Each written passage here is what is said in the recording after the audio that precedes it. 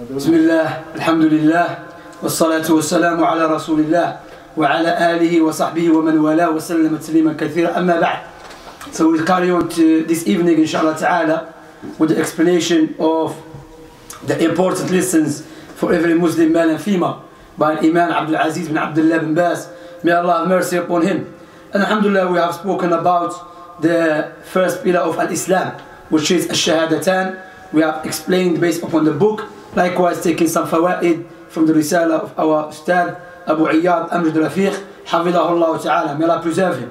So, as I have promised last week, today we're going to go through the risala of Abu Iyad, Hafidahullah Ta'ala, to mention the proof of the prophethood. Oh, before that, we'll take some fawaid about the meaning of Muhammad, the Messenger of Allah, alayhi salatu wassalam. And as we have mentioned, the first pillar of Islam, there's two parts. The first part, Ashhadu an la ilaha illallah wa ashhadu anna Muhammadan Rasulullah. And we have explained that the meaning of I bear witness there is no one worthy of worship except Allah, meaning that you make the religion sincerely to Allah subhanahu wa ta'ala. You worship Allah sincerely. Naam. And it has two pillars, negation, affirmation. Likewise, it has the conditions, 7 conditions, we mentioned them as well. Likewise, it has the nullifiers. So the meaning of Muhammad, the Messenger of Allah, we mentioned that he was sent to everyone, to mankind and the jinn, and that to obey his commandments, طاعته فيما أمر وتصديقه فيما أخبر والابتعاد عن ما نهى عنه وزجر وأن لا يعبد الله إلا بما شرع. That to believe what he came with and to follow his commandments and to stay away from his prohibitions and not to worship Allah except with what he has legislated, alayhi salatu wassalam. So not just to say Ashhadu anna Muhammadan Rasulullah and you don't understand it, you don't implement it. Now this word Shahadatan is a tremendous word, is a heavy word. Now there is a meaning behind it, there is conditions to it. Likewise, Muhammad the Messenger of Allah has 2 conditions. One of them, that you accept that his message that he came with. Likewise, you accept and you believe he was a servant of Allah. He has no share in Allah's divinity whatsoever. Naam. So Abu Iyad, may Allah preserve him, he brings some nice fawaid that we can go through inshallah ta'ala. So he mentions here the meaning of Muhammad Rasulullah, that Muhammad is the Messenger of Allah. He mentioned some points, believing in the Prophet and the messengers. Prophet Muhammad alayhi salatu wasalam, he was the last prophet. Naam, there was many prophets and messengers came before him. Started with Nuh alayhi salatu wasalam. All of them called to Islam upon the foundation of pure monotheism as has preceded. As Allah subhanahu wa ta'ala mentioned, وَلَقَدْ بَعَثْنَا فِي كُلِّ أُمَّةٍ رَسُولًا أَنْ يَعْبُدُوا اللَّهَ وَاجْتَنِبُوا الطَّاغُوتِ. We have sent a messenger to every nation proclaiming, worship Allah and stay away from the taghut. Likewise, Allah subhanahu wa ta'ala mentioned, وَمَا أَرْسَلْنَا مِنْ قَبْلِكَ مِنْ رَسُولٍ إِلَّا نُوحِي إِلَيْهِ أَنَّهُ لَا إِلَهَ إِلَّا أَنَا فَاعْبُدُونَ. That we have not sent a messenger before you, O Muhammad, except to reveal to him, or we revealed to him that there is nothing and no one worthy of worship in truth except Allah subhanahu wa ta'ala. So all of them came with the same foundation, pure monotheism, testifying into the messengership of Muhammad alayhi salam, incorporate, believe in all previous prophets and messengers. Rejecting any previous prophet sent by Allah is a rejection of prophethood in principle. Now, as Allah subhanahu wa ta'ala mentioned, the meaning of the verse, that those who accept some prophets and reject some prophets, Allah said, أُولَئِكَ هُمُ الْكَافِرُونَ حَقًّا. Those who accept some prophets and reject some, they are the true disbelievers. Likewise, Allah subhanahu wa ta'ala mentioned, كَذَّبَتْ قَوْمُ نُوحٍ الْمُرْسَلِينَ, that the people of Noah rejected and denied and disbelieved the messengers. Even though we know they had one messenger, Nuh. Because in principle, if you reject Nuh alayhi salam, you are rejecting all the prophets and messengers who came after him. Why? Because all of them came from Allah subhanahu wa ta'ala, who sent by Allah subhanahu wa ta'ala, and they came with the same teaching from Allah subhanahu wa ta'ala. So you believe in all of them. If you reject Jesus, automatically you will reject Prophet Muhammad sallallahu alaihi wasallam, and vice versa. Now, all of them. As the Messenger of Allah sallallahu alaihi wasallam mentioned, that the example between him and the prophets and messengers that came before, someone that built a nice house and everyone was visiting the house and analyzing, and he said, this house is so nice, so beautiful, but there's a missing brick. And he said, I was a missing brick. Naam. He was the last messenger ﷺ who came to complete the Islam of the previous prophets ﷺ. That's the first thing. The second thing he mentions here, may Allah preserve him, intermediaries of conveyance, not worship. We have to understand that there are prophets and messengers that are intermediaries between us and Allah subhanahu wa ta'ala in conveying the message, not in worship. Naam, in conveying the message. The Prophet Muhammed ﷺ and all other prophets and messengers were intermediaries of conveyance. Naam, tabligh only. They simply conveyed the revelation of Allah and did so with integrity. They faithfully performed the duty they were entrusted with. They thought beneficial knowledge and righteous actions whilst giving people a glad tidings and warnings. Now, they were upright, truthful, they were noble in morals, who did not fall into major sins. They are not intermediaries who are worshipped or through whom worship is channeled to Allah subhanahu wa ta'ala. And they do not possess any divine attribute, nor do they call people to worship them. Now, Allah subhanahu wa ta'ala mentioned that He sent the prophets and messengers to call people to worship Allah subhanahu wa ta'ala. So intermediaries meaning they convey the message to us. Because as you have mentioned, that we know naturally that you should worship your creator. Now you should worship Allah subhanahu wa ta'ala. But now you know the guideline. Now your guideline cannot be your feeling, because your feeling and my feeling are different. That's why, based upon Allah's wisdom and mercy, did not leave it up to our intellect and feelings to come to conclusion what is the method to worship Him subhanahu wa ta'ala. That's why He sent the prophets and messengers, giving a glad tidings and giving glad tidings to those who believe in His prophets and believe in Him, and warning to those who turn away from His teaching, from Him and from His prophets alayhimu salatu wassalam. And if you notice, the brother mentioned, may Allah preserve him, Ustad Abu Iyad, that prophets and messengers are truthful, honest, men of honor. They are men of honor, and they never call people to worship them. Or you don't say you worship Allah through them, meaning that you don't call upon Allah directly. No. وَإِذَا سَأَلَكَ عِبَادِ عَنِّي فَإِنِّي قَرِيبًا أُجِيبُ دَعْوَةَ الدَّاعِ إِذَا دَعَانِ. Now, if my servant asks about me, I am near. They said subhanallah, in this verse, Allah never said to Prophet Muhammad say to them, I am near. Because Allah doesn't want to put no one between Him and His creation. He said, if they ask about me, I am near. He didn't say to them, I am near. No, I'm near. Now you call upon Allah subhanahu wa ta'ala. Allah is near to us with His knowledge. He knows everything, and He sees everything, and He hears everything subhanahu wa ta'ala, and He's above His creation.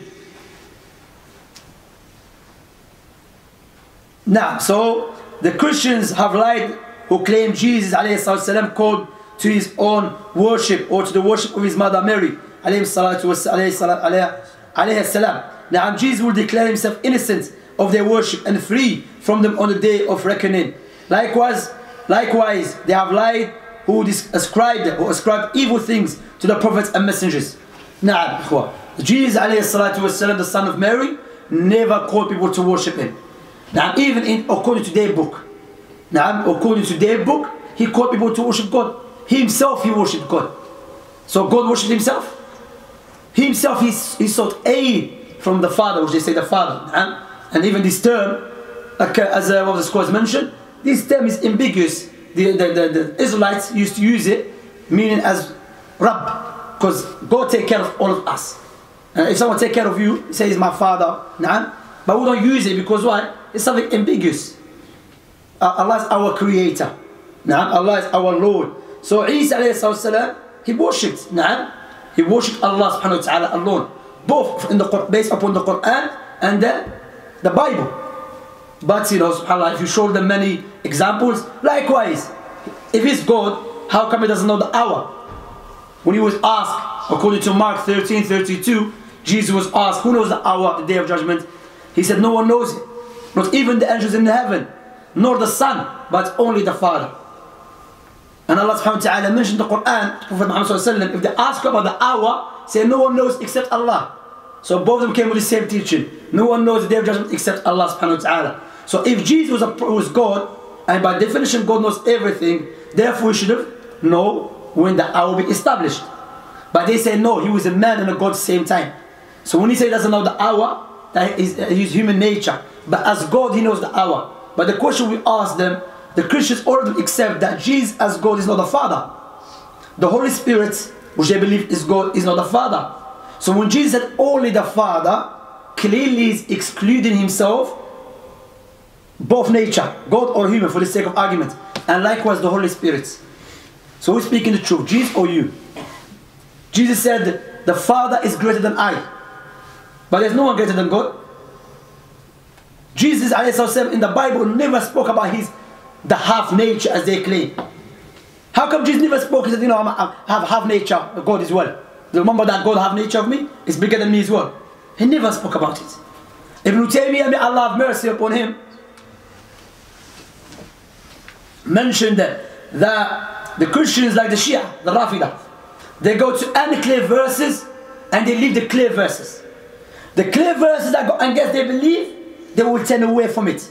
The unclear verses, they go and try to explain it. I and the Father are one. But if you go down, he says, just as I and the Father are one, I will pray, I will be my disciples one. So what disciples are God too. Now, one mean in purpose. God called people to worship Him alone. Jesus came with the same teaching. To worship God alone. Now, to worship God alone. So Isa likewise, he never called people to worship his mother Mary. Now, because in Islam, if you direct any act of worship to other than Allah subhanahu wa ta'ala, even though you don't believe that thing to be God, to be the creator of the heavens and the earth, you are taking him God beside Allah. For example, if you direct prayer to the tree, say I'm going to pray to the tree to remove harm and to save me and to aid me, but I still believe the tree is not the creator of the heavens and the earth. You still what? Taking that tree as God. Why? Because you are directing something which is specific and exclusive to God to other than God. So therefore we're taking that thing as God beside Allah subhanahu wa ta'ala. And I know we know the Catholic Christians do that. They pray to Mary. Likewise, he mentioned a good point here. According to the Bible, the prophets and messengers were evildoers. What's his name? David, he was a liar. According to them, he was a fornicator. He was Aaron started making false gods. Whose name? Sulaiman fell into worshipping idols. Lot, he slept with his own daughter. That's not true, it's killing. Abu Iyad mentions here, as for the negative portrayal of the prophets of Allah in the past scriptures and descriptions of evil deeds to them, then all of it comes from the fabrication of the poisoned pens of the scribes. All the prophets and messengers were noble, upright, righteous men, which is a logical argument. Now if a liar comes to us and he says a prophet of God, all of us will reject it. Say, you are the biggest liar, now tell me you're a prophet. You're just getting worse. That's why based upon Allah's wisdom and mercy and justice, He chose those who were known amongst their nations to be truthful and honest. They're not liars. But if it's a liar, you get it worse, my brother. Now you claim to be a prophet of God. You see, so they were rather, that's why the prophets and messengers, according to the Quran, they make a logical sense to be a prophet of God. All of them, they were righteous and good prophets, honest. So he mentions here that they conveyed the message. They were ma'soom, secure from falling into major sin. As for minor things, because he mentions sins here, but it's errors. Because as one of the scholars mentioned, Shaykh Salih al-Shaykh, minor sins are categorized into two. One of them, even is a minor sin, can what? Invalidate someone's prophethood. The other one, which is errors from their human nature to make mistakes or shortcomings. So he mentions here, he says, their minor sins, which is their shortcomings or errors, might comprise of mistakes and errors in judgments, such as choosing the least beneficial of two beneficial options, for which an ordinary person would not be blamed. This is the Islamic position regarding the status of the Prophet and the messengers. Not like the Christians who Allah against Prophet Muhammad said he was a sinner. That's kadhib. For someone who was a sinner, أعوذ بالله من ذلك. They said because he said seek forgiveness. Seeking forgiveness does not necessitate you are a sinner. Na'am. Allah subhanahu wa ta'ala said, commanding us, na'am, to seek repentance from Allah subhanahu wa ta'ala. Likewise Prophet Muhammad sallallahu alayhi wa sallam, when he said, Inni atubu ila Allah fil yawmi mi'ata marra. I repent to Allah in a day 100 times. Why? Because the prophets and messengers, as the Shaykh Salih al-Shaykh, one of the Muslim scholars, may Allah preserve him, mentioned that the prophets and messengers, when they notice Allah's blessings and Allah's favor, Allah's mercy that He has bestowed upon them, and they look at themselves, they will come to know, regardless how much worship we will carry out, we will never be able to repay back Allah for His blessings and mercy. So we will fall naturally into shortcomings. So how you make it up? By seeking forgiveness. That's why after the salat, what do you say? Astaghfirullah, astaghfirullah. You are not stealing, you're praying. You're not killing no one. Why? Because you know, regardless of what you do, you will never be able to repay back Allah for His blessings and mercy. Is that clear? Naam. So they were upright, they were truthful, honest. Alayhi salatu wassalam. Because every prophet, he's a fornicator, he's an evildoer, a liar, worship idols, making people to worship idols. So those prophets are to be example for mankind. And they have a guts to speak about our Prophet Muhammad and using their book as a criteria. Your book cannot be used as a criteria to determine what Prophet Muhammad did was right and wrong. Because according to you, your prophet can even call people to worship a false god, but still a prophet of God. So what make him a false prophet then? When he starts calling people to worship one God, he becomes a false prophet. Look al-junun. As the Arabs say, al-jununu fununu. Now craziness and foolishness is skills with some people. Now, so the third one, they are chosen. Now, they are mustafun. اختارهم الله سبحانه وتعالى. استفاهم الله سبحانه وتعالى. Allah has chosen them. They are not philosophers. The prophet and messenger are not philosophers. Na'am, or just wise man with a strong sensory perception coupled with the creative imaginations and a strong leadership qualities. Rather they are chosen and honored by Allah to convey His message. Na'am, so prophethood cannot be earned or acquired. Na'am, meaning you cannot go to inside the cave and just wait for, no. Allah chose. Na'am, Allah chose the prophets and messengers. But when He chose them, He will give them what? Criteria to distinguish them from the false prophet and the true prophet. So they are not philosophers. And they do not contradict themselves as the philosophers do. They come with their ideas, which some of them corrupted and so on. Prophets and messengers are the best example, all of them, from Nuh ila Nabiina Muhammad, to our Prophet Muhammad. May Allah mention them and bless them and shower them with His mercy.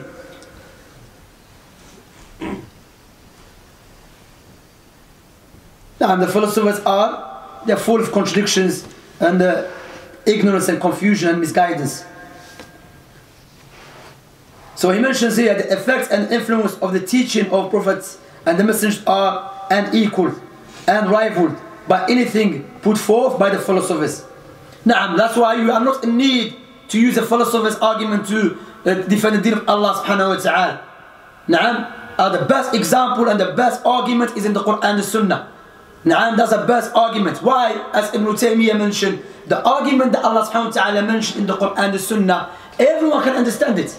Someone that studied in Harvard University and someone that works as a farmer.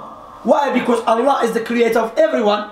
Not just Allah did not just create the person that studied in Harvard University. So His message is for everyone. Therefore His message will be clear to everyone. Now, I'm not so complicated.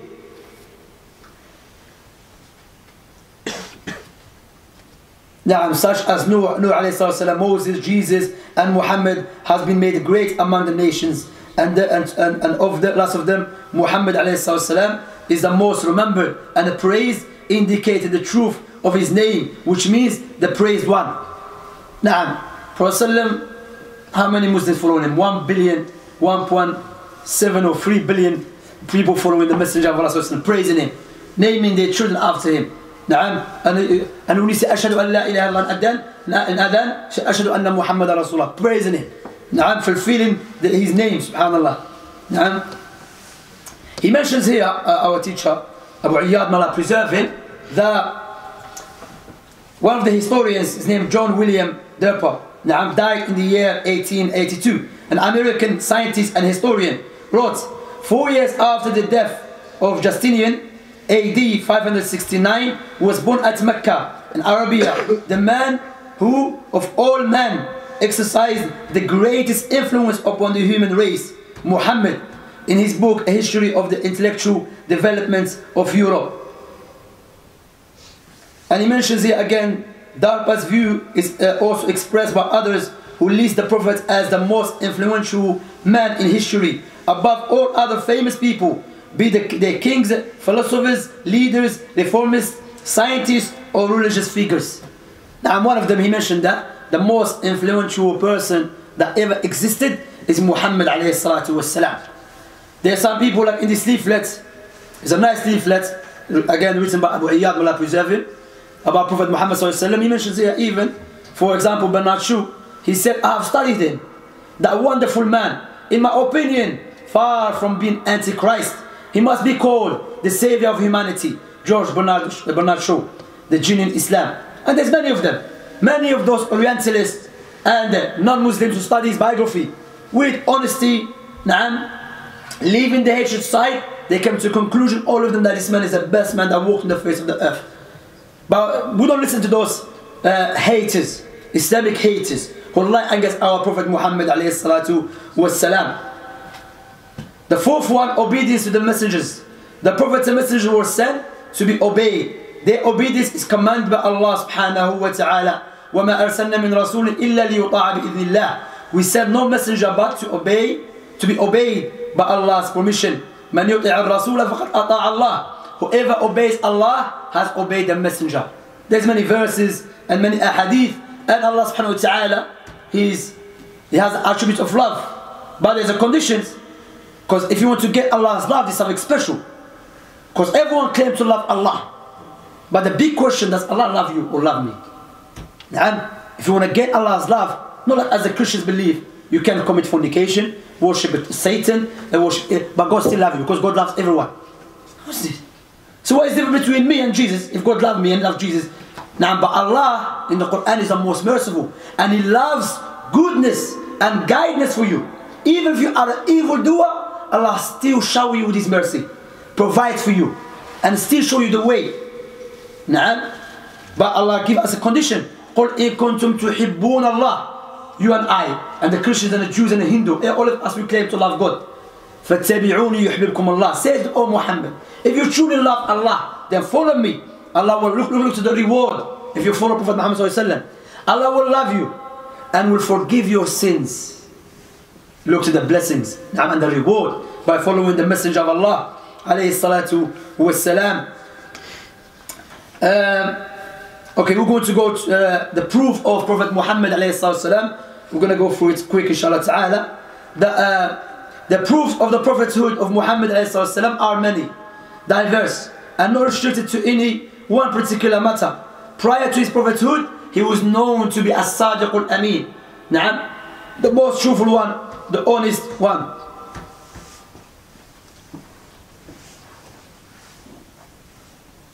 He had a beautiful, lofty character, a matter acknowledged by many non-Muslims, writers and historians who praised him.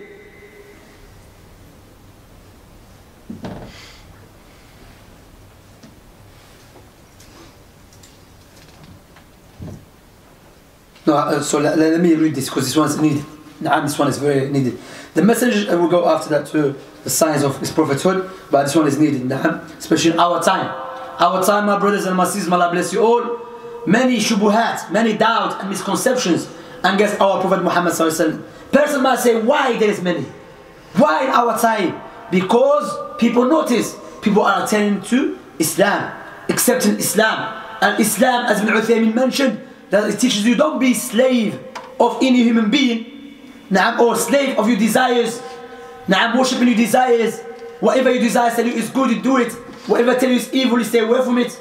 Now Islam teaches you that the best one that should tell you about what is good, what is bad in details is your creator. Because it's a logical argument. No one knows in details about the camera, what about my phone, better than the one who made it. أَلَا يَعْلَمُ مَنْ خَلَقَ وَهُوَ اللَّطِيفُ الْخَبِيرُ. Does he not know who creates about his creation? How? In order to create the creation, you must possess knowledge in details. So, why? Because they notice that Islam is spreading. Even though as a Muslims you are weak. Muslim countries are weak. So who's doing the job? Allah subhanahu wa ta'ala. Allahu Akbar. Why? Because He's the creator of the heavens and the earth and that which is between them. The King of the kings. For all of us and for the non-Muslims who are sincere out there, reflect upon that. Muslims are weak. How can people turn into Islam?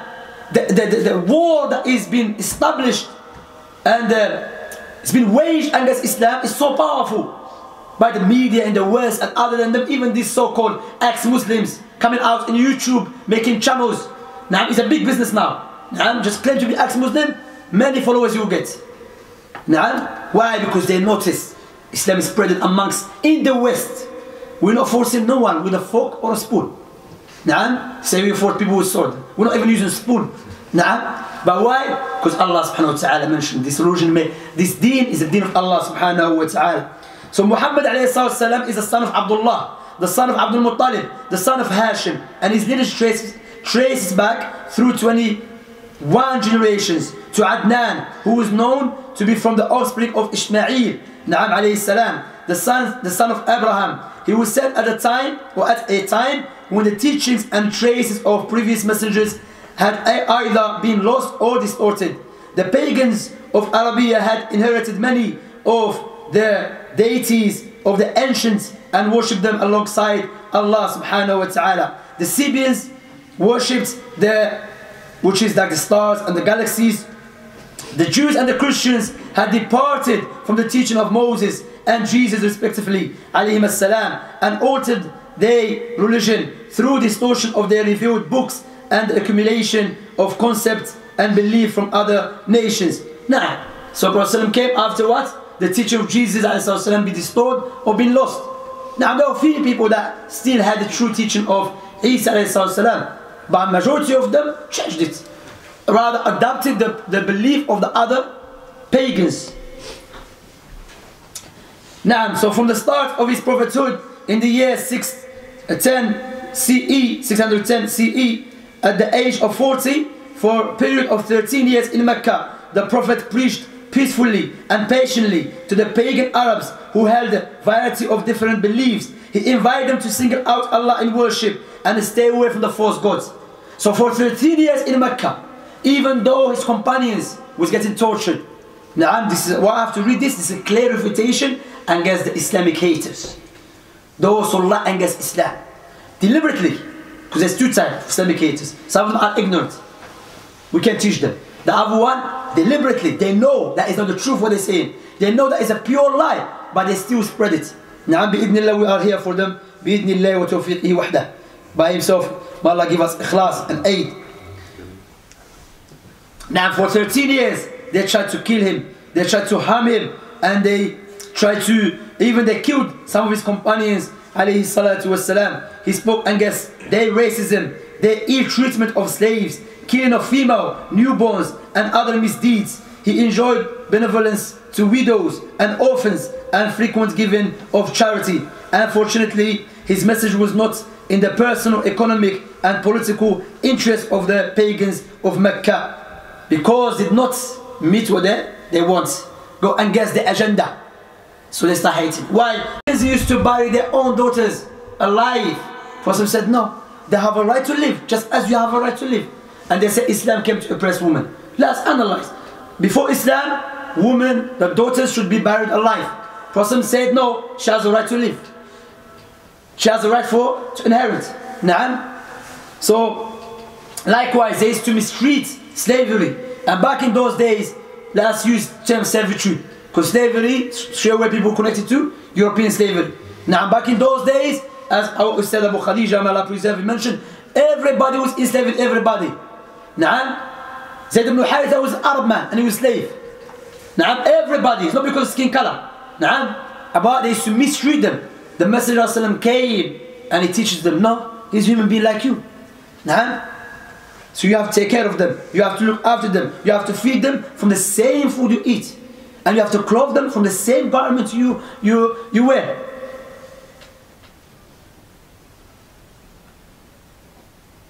And he said to give charity, take care of the people. He was met with hostility from his people, and his believing companions were boycotted, oppressed, tortured, and some were murdered. Attempts were made on his life, and he was forced to migrate to what became known as the city of Medina in the year 622 CE. He continued preaching for another 10 years whilst facing hostility, plots, and from the polytheists and various forces who formed allies. They became allies with one another and initiated war against him. So imagine 13 years in Mecca. He's calling to Allah subhanahu wa ta'ala. He's been patient with them. Na'am, he's not harming no one. They tried to harm him. They tried to kill him many times. So Allah subhanahu wa ta'ala gave permission to him to migrate to Medina. You never hear this. You know this side of the story? You never hear it from the Islamic haters. Those evil Christian missionaries and other than them. Na'am, Islamic haters. So 13 years. Then he migrated to Medina. Alayhi. Then in Medina they went after him, tried to kill him. So he had to defend himself. Alayhi.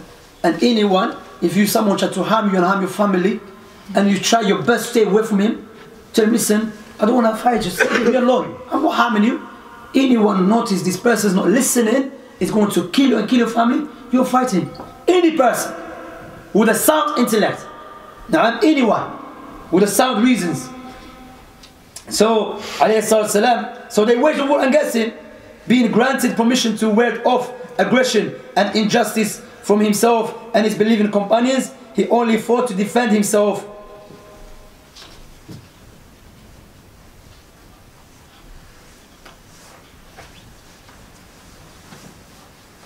So to defend himself and to defend the peaceful preaching, so that the message of Islam, genuine monotheism and perfection of morals and character could be heard by others without any preventing the teaching or the people to convey the message. He never forced a single person to accept Islam against his will. Why?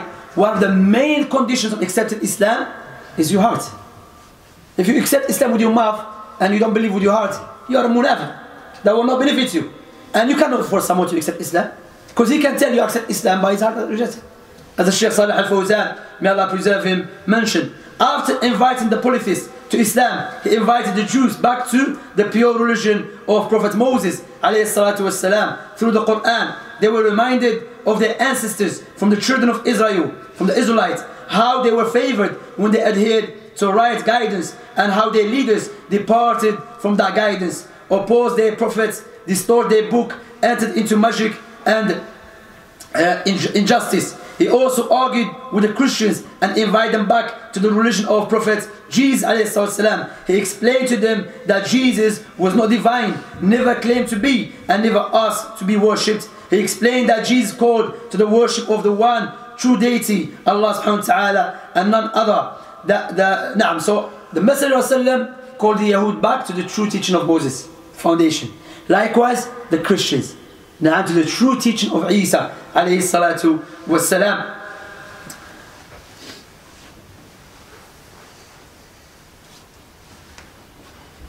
He explained that Jesus called to the worship of the one who mentioned that he called to the adherence to the law and seeking salvation through works in addition to faith. Now in Islam, إِلَّا الَّذِينَ آمَنُوا وَعَمِلُوا الصَّالِحَاتِ. If you want to gain success in this life and the hereafter, believing in Allah subhanahu wa ta'ala and do righteous actions.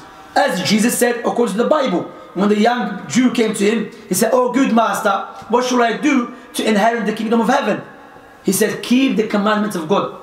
What is he referring to? To the Mosaic law. What is the Mosaic law? The first commandment, worship your God and love him with all your heart. Nah? So keep the commandment of God. That was the best time for Jesus to say to him, yes, easy way. Just believe I'm going to die for your sins and I'll be resurrected. You will enter paradise. No. He said, keep the commandments of God. Now, keep what? The commandments of God. And according to Mosaic law, if you do evil deed, no one should be responsible for it. as we mentioned in Deuteronomy and Ezekiel. If you do evil deed, it will be against you. If you do good deed, it will be for you. Oh, likewise the Quran. Nah? So he said, I've been doing it since I was young. Jesus ﷺ said, you are lacking in one thing. He said, what is it? He said, give your wealth away and follow me. He never said, give your wealth away and just believe I'm going to die for your sins. Don't worry. Nah? So Islam, just as what the prophets and messengers came before, to believe and do righteous actions, could be verbally or physically.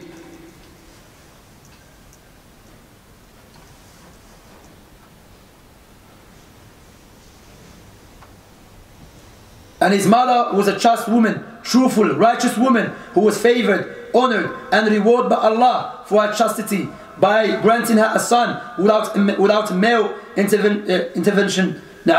Many from the learned amongst the people of the book accepted the truth, whilst others rejected it, knowing full well he was a truthful messenger and was mentioned in their scripture. The wars of the prophets were only against select tribes amongst the pagan of Arabia, not all of them. The rest of them were waiting and watching to see who would come out on the top, upon their conviction that Allah would not give a victory to a liar. Despite all these wars waged to extinguish his message, the Prophet came out victorious, and the entire Arabian Peninsula entered Islam during the last 2 years of his prophethood, willingly and without compulsion. Subhanallah. Naam, without forcing no one, the whole Arab Peninsula accepted Islam. Because he mentioned a good point here. Allah will not aid a liar. Sometimes Allah give a liar a time. Eventually expose him. Like these false prophets that came after, like Musaylim al-Kadhdhab. Musaylim al-Kadhdhab, Allah exposed him after. Aswad al-Insi, Allah exposed him after. Naam. But Prophet Muhammed والسلام, Allah not just aided him, aided his companions after him, aided his nation after him. Naam. His religion spread out far to the east and far to the west. Naam. All the way to China, to Africa, to France, to Switzerland, to Spain. Why? Because Islam conquered people's hearts, before entering people's lands. Now, and he mentions here, good points. His followers were victorious over the great nations of the time, the Romans and the Persians, and we know there's a prophecy. Prophet Muhammad ﷺ, one of his prophecies, when he was in Mecca, he was telling his companions, it will come a time when you overpower the Persians and the Romans. And where? In Mecca, when they were very weak. They couldn't even say they are Muslims openly. And the Messenger of Allah telling them, don't worry, you're going to overpower the Persians, the Romans.